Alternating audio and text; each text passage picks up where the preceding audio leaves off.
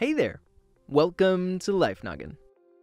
Today we are going to talk about a highly requested and very important topic, and that topic is HIV and AIDS. Human immunodeficiency virus, or HIV, is an incurable STI, or sexually transmitted infection. While some STIs are easy to treat once identified, others, like HIV, have no cure. Once infected, you have the virus for life. That's why it's so incredibly important to practice safe sex in order to avoid contracting sexually transmitted infections. An HIV test is a simple way to see if you've been infected with the virus, but more on that later. First, let's take a look at how HIV works. HIV is passed from one person to another through blood, semen, pre-seminal fluids, vaginal fluids, rectal fluids, and breast milk. Once contracted, it attacks important cells in your immune system called CD4 cells, or T cells. These cells help your body fight off infections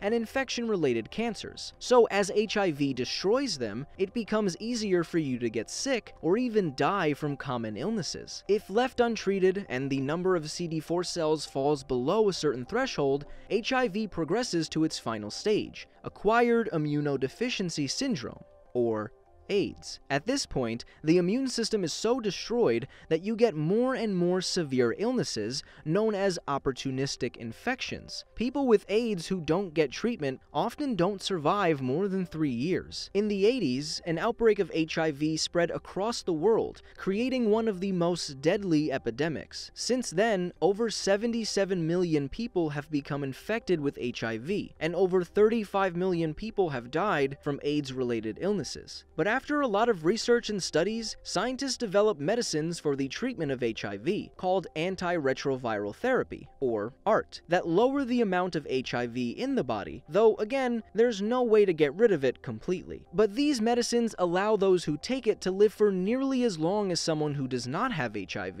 and has been shown to prevent infections in sexual partners. Scientists have also developed ways to prevent HIV infections from occurring in the first place. In addition to barriers like condoms and dental dams, there's a daily pill called pre-exposure prophylaxis, or PrEP, for those who are at high risk for HIV that can be taken to reduce the chance of contracting it from sex by over 90%. Because early symptoms of HIV resemble the flu, followed by a long period of latency, the only way to know for sure if you've become infected, and to keep you and your partners safe, is by getting tested. HIV tests work by detecting either antibodies, which are used by your body to fight off infections, or antigens, which are part of the virus. These usually can be detected starting 3 months after exposure, but more advanced tests can be performed if someone had a high-risk exposure or are displaying early symptoms of HIV.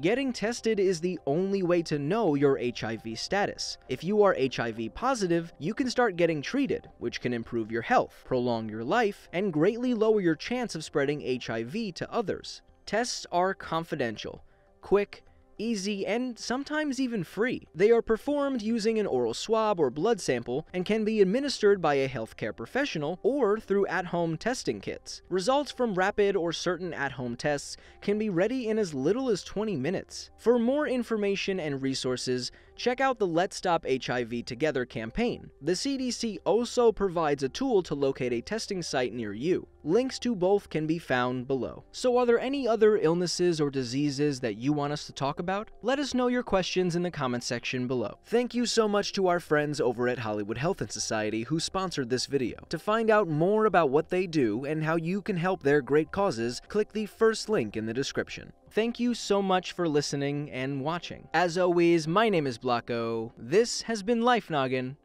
Don't forget to keep on thinking.